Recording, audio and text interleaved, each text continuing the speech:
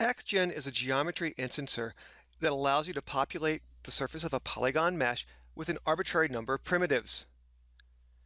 XGen enables artists to handle large amounts of instance data that would otherwise slow down a system if loaded into memory. In this example, we've instanced some primitive splines onto our character's head to generate some hair. We can further refine the look of this hair by introducing some modifiers. So what we're going to do is we're going to introduce some cutting on the ends of the hair. I'm going to add a little bit of noise down the length of the hair, and we're going to have some clumps with some subclumps. So with that done, let's go ahead and preview our description one more time. And you'll get a good look of what happens after we start to add in some layered effects on top of that hair. We can further modify this hair by changing the underlying guides that are being used to control where the primitives are being dropped. This is really straightforward to do inside of XGen. All we have to do is display the guide curves, select the guide curves, and maybe modify them using some of the built-in utilities. So let's go ahead and grab some control points on these guys right here. We'll create a lattice from our selection, and we'll just grab some of those points on that lattice and change the guide curves. So now all we have to do is, again, preview our description one more time, and you'll see the modification that we've introduced into the hair. For short hair or fur effects in XGen, we use groomable splines. Groomable splines give me a brushed-based workflow for creating the overall look and feel of my character's hair or fur. So now that we have a new fur description, we'll increase the density of those groomable splines so that we can see what's going on, and we'll just grab some of these brush-based tools and begin using them to influence the overall effect of what my primitive instance geometry is going to look like.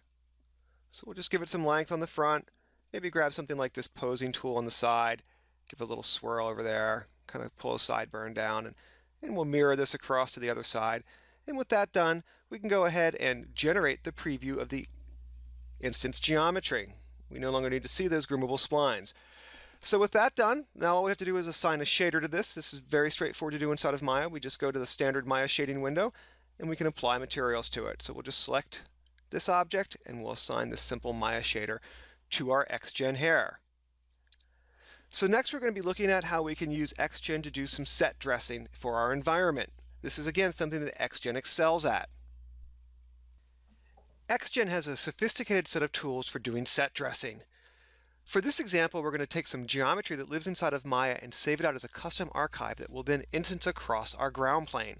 So to do this, all we have to do is select the geometry and export it out as an archive.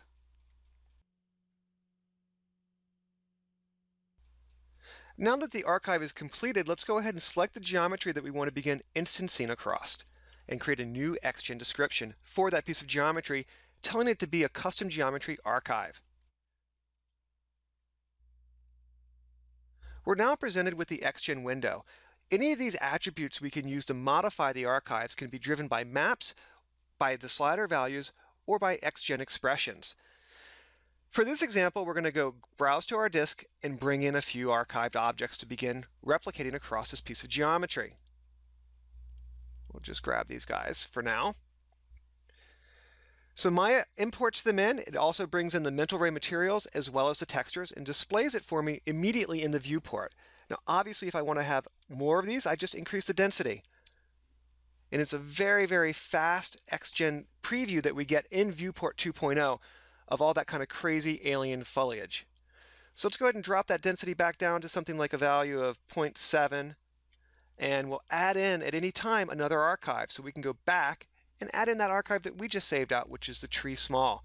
As soon as we do that, obviously it brings in the XGen information as well as the mental ray information for the shaders.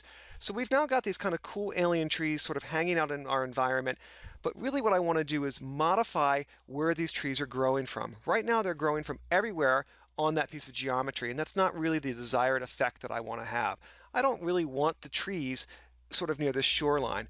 So to change that, what we're going to do is we're going to go ahead and modify the mask with a simple map, a p-text map. So we'll go and create a map for that guy.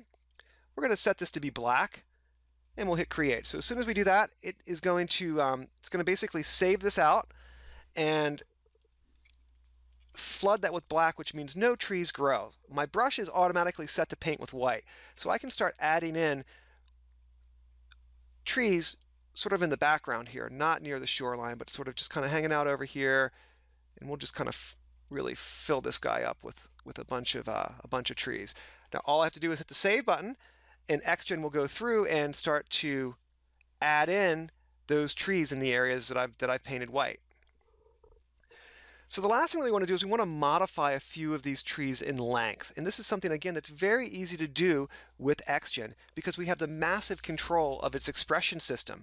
So what we're going to do is we're just going to look at this length slider, and I'm going to take the length slider and just add a multiplier on top of it. So we'll jump into the expression for that guy. So we're going to take the output of the ramp, and I'm just going to multiply this times a random generator. So we'll just do rand 0.2